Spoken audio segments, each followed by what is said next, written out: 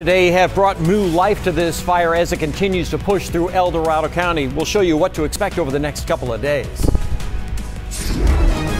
This is KCRA 3. We begin with breaking news. A major development at the Caldor fire burning in El Dorado County. The fire has now jumped Highway 50 just east of Kybers.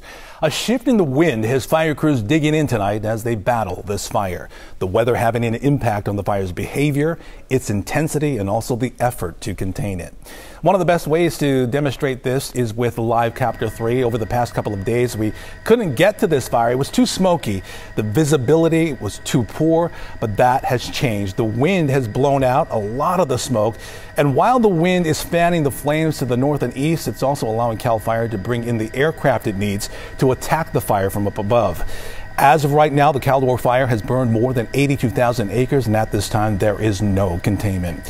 Good evening. We have live team coverage on this fire. Chief Meteorologist Mark Finan is tracking the weather, but we start along Highway 50 near Kybers, and that is where we find KCRA 3's Stephanie Lynn with the very latest on this fire. Stephanie.